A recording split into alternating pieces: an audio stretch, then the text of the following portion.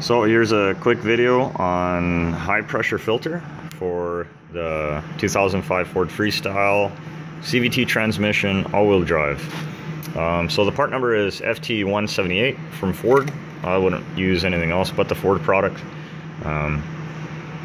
It's not worth wasting time buying anything aftermarket for these cars. Just get directly from Ford.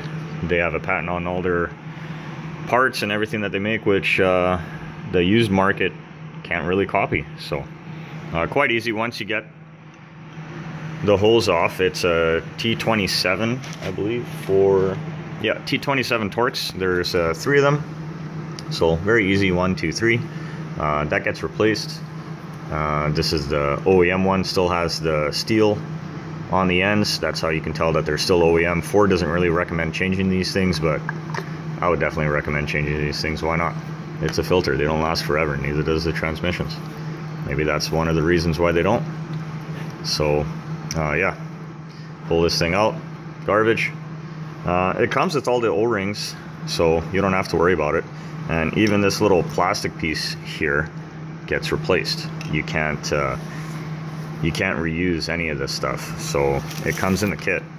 So you can see it right there if the camera focuses. There you go. So, and quickly bolt it back up. Make sure that you have something to catch the oil. And yeah, like I say, it's easy to do it now versus in the car. In the car, you have to remove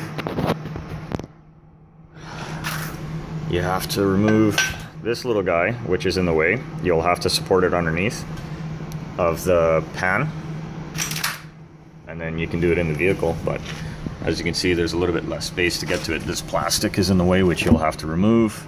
So it's a lot easier doing it while the transmission is out.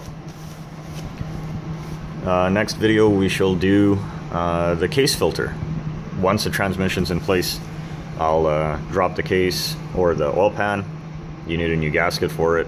Change out the filter, put everything back in, and then we'll go off to the next step. Once the transmission's in place, refilling the transmission, starting the car, and hopefully driving away with no issues.